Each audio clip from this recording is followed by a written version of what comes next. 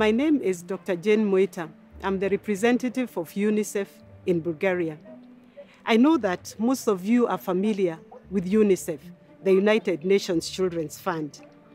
It exists in the world to protect and elevate the rights and well-being of children globally. But today, I'm recording this video in order to acknowledge the children of Bulgaria, the children and young people who have opted to discuss a very important topic, the topic of discrimination. This will happen on the 20th of November, the World Children's Day.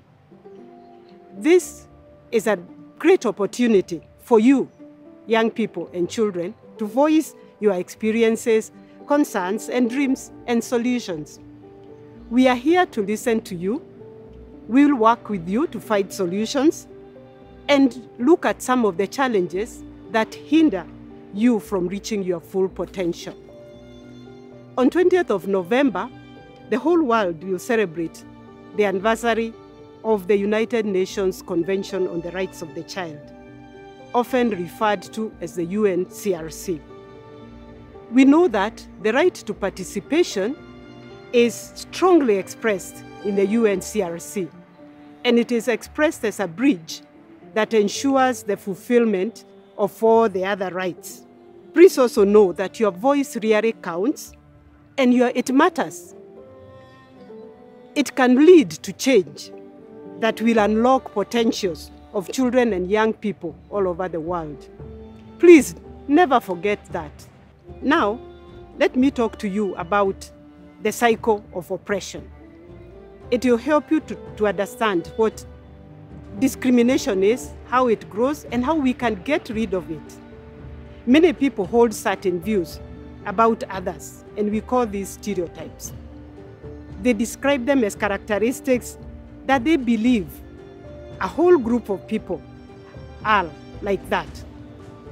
When you add negative emotion to these stereotypes, you now get prejudice. And if you add negative action to prejudice, you have discrimination. If you look at norms, laws, practices that may reinforce discrimination, then you get oppression. You agree with me that this is an illness in society across the world. But please also know this. You children and youth can make a deliberate choice whether to add those ingredients or not. At each stage of this cycle, you can be a hero for someone by choosing not to let discrimination flourish. You will also feel good about it. Believe you me, you will feel good if you stop discrimination. The staff of UNICEF live by their core values.